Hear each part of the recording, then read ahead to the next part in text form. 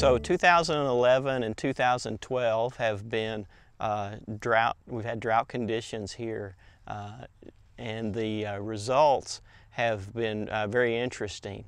In 2011, we began the spring with relatively dry conditions, and those dry conditions persisted through most of the growing season in 2011.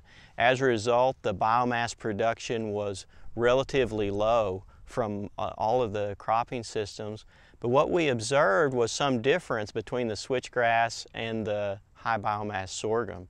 We saw that both of those crops, their growth slowed down at approximately the same level of soil moisture in the switchgrass and the forage sorghum, but the switchgrass was able to stay greener longer as compared to the sorghum, which started to wilt and brown much sooner.